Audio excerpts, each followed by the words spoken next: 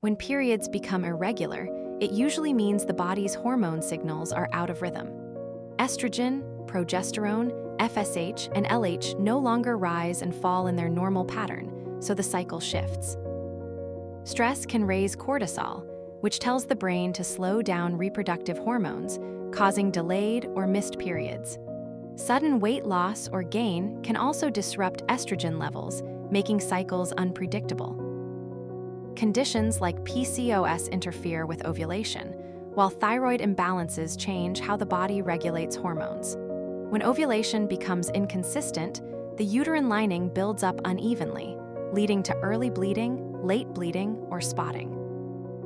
Most irregular periods improve once hormones stabilize, but ongoing changes may need evaluation to find the underlying cause.